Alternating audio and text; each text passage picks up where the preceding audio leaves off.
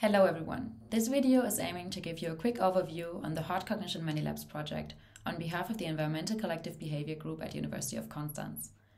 It's aiming to demonstrate a short research outline so you can understand the main purpose of the project and also understand which would be your role as a potential collaborator. The project is a joint project from the Environmental Collective Behavior Group located at the Center for Advanced Studies of Collective Behavior in Konstanz and the SCAN unit at University of Vienna. We all know that climate change is happening and it has a huge impact on our environment and on us. Related hazards of climate change, such as floods, storms, or heat waves, have become much more frequent.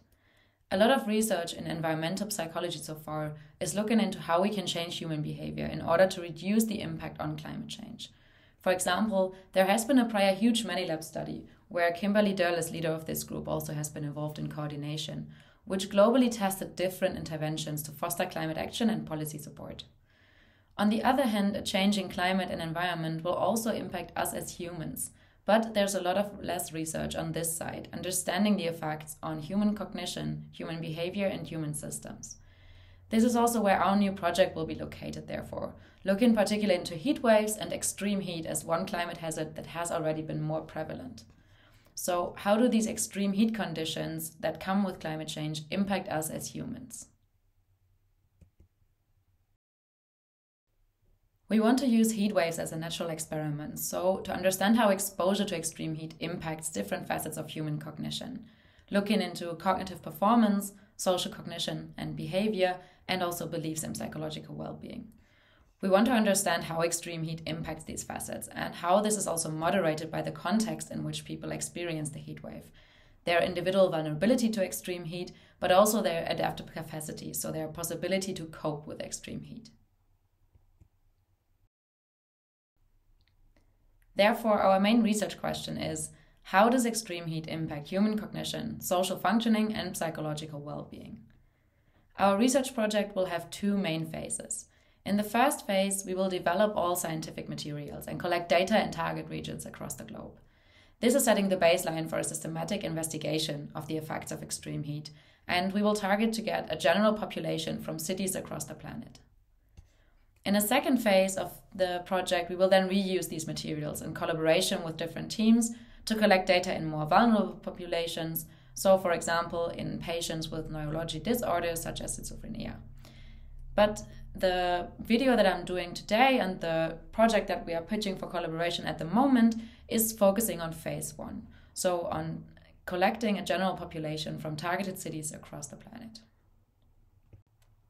Our data collection plan is therefore based on first developing an experimental survey, which includes both questionnaires with established scales for example, beliefs, psychological well-being, or social functioning, but as well a battery of cognitive tasks, for example, for attention, memory, or social cognition. We will, for each country that is included, collect a minimum of 2,000 participants in two quasi-experimental conditions. In the hot condition, that means during extreme heat, and in the not hot condition, that is in a temperature that is neither too hot or too cold, setting a range of acceptable average temperatures. For the second condition, we will have two time points where 500 participants are collected in a period before extreme heat periods come up and after extreme heat periods, so in this kind of average temperature. So we will have these two quasi-experimental conditions where we will assess each 1,000 people. That means it will be 2,000 participants for different locations across the globe. Note that we go for a between subjects design in the hot versus not hot group, and we will work with a market research panel agency with that to collect data. And our collaborators will also be required to work with that market research panel agency. And we will match very carefully the samples between the two different time points by factors such as age and gender, but of course also location and ideally education. This whole project is aiming to be an open science project, and we will only use open sourced materials. So when we're talking about the hot condition, what do we mean by extreme heat? Extreme heat is a period of at least 3 days where the mean daily temperature is above the 99th percentile average in that location compared to prior climatological periods, or when the temperature exceeds the threshold of 35 degrees or 95 degrees Fahrenheit. With that definition, we are setting the heat threshold or the extreme heat threshold in relation to prior temperature data. And the idea is that we have this temperature data for each of the locations that we are working in and have a threshold, therefore, for when extreme heat is kicking in. So how do we coordinate data collection during extreme heat? The idea is that through this predefined temperature threshold that is unique for each location and city that we are having, we basically can say this is the moment where we start collecting during a heat wave. And the collaborator teams in each country will be responsible for tracking extreme heat, tracking when this extreme heat parameter will be met in their city, and then kick off data collection once this threshold is met. On the other hand, we also have the not hot condition. This is a period of at least 3 days, ideally in a very similar season of the year, where the maximum daily temperature is minimum 10 degrees Celsius or 50 degrees Fahrenheit lower than in the hot condition, but still higher than 15 degrees Celsius or 59 degrees Fahrenheit. Through this definition, we aim to have a temperature period that is not too cold and not too hot, and therefore setting a baseline or a comparison group for the hot condition. Also here we will have a predefined temperature threshold based on our extreme heat threshold for each location and city. And again, the collaborator teams in each country will be responsible for also tracking this kind of temperature. So basically tracking the temperature throughout the whole period, both for extreme heat and for the not hot condition. And then kick off and coordinate data collection during the different periods based on the temperature thresholds that we bring. Just as an overview of different cognitive tasks that we're currently planning to include in our questionnaire, I will now give a list of different cognitive tasks that are under discussion. Please note that this is first open for edits and suggestions from your side, and second that this comes with the premise that we on our side will host and implement the survey. So we will make sure to implement both the combination of survey questionnaires and cognitive tasks as both desktop and mobile versions on our site, and then give links for this survey to the different collaborating teams, which then can be distributed to the different samples. So which tasks do we currently discuss or plan to include?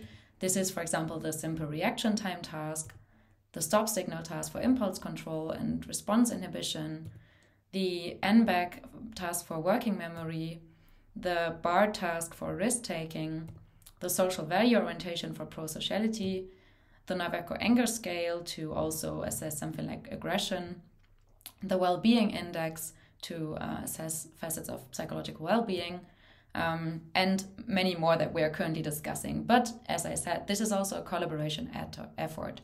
So our goal is to collect ideas from your side as well, which tasks would be good to include, especially, for example, also for social cognition. And then you can add and suggest these tasks, and there will be a voting on the task and scales, which make most sense to include.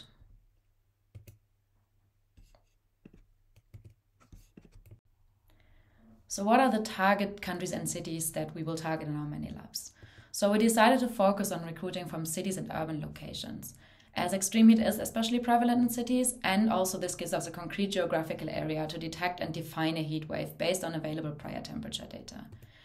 We will come up with a concrete city list defined by us with cities across the planet based on this prior temperature data and the probability, where we assess the probability of heat waves to be pretty high. So the idea is to have this city list, and then you as collaborators can sign up for one of the cities. Our goal is to have a mix of low, medium and high countries with different climate change vulnerabilities. So having countries that rather have a low climate change vulnerability to medium and to very high, which also means that we are really trying to have a global representation of different regions. So we will define these target cities in each of the different regions across the planet to, in the end, have a very representative worldview. Please note that this means that data collection phases will be different for each location because there are different periods of extreme heat in the different countries that we will target. So coming to the Manylabs and to your role or your potential role as a collaborator, what would be your responsibilities as such a collaborator? In the preparation, I already mentioned that it will be a collaborative process to finalize the survey, and we might request some support for local adaptation of the survey and the questionnaire and the translations. Please note that we are a psychological accelerator affiliated project. That means that translation will mostly happen on our side, and we will just reach out in case of specific needs for translation support. During the data acquisition, the collaborating teams that want to participate in the Manylabs will sign up for the predefined target cities that I just mentioned and finance data collection in these cities.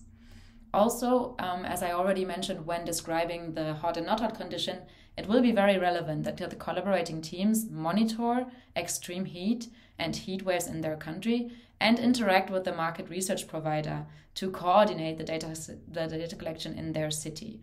So basically kick off data collection once the heat wave threshold is met, but also coordinate the data collection in these specific not hot conditions. The co-authorship, or the way we are planning to handle co-authorship in this project, is that collaborator teams of 2 people will be required to acquire at least 500 participants. And there can be additional team members added as co-authors, which requires, first of all, the organizational team approval, and then 250 people more per person to be added. As I already said, the sign-up means that there will be at least one person always that is tracking temperature parameters throughout the full period, as we want to make sure that it's possible to not miss any heatwave time point in the cities that we are collecting data in. So if you haven't signed up already, then sign up now for our mailing list under the following link, and we will also provide a link to a website soon enough, and you can always reach us via mail in case you have any questions.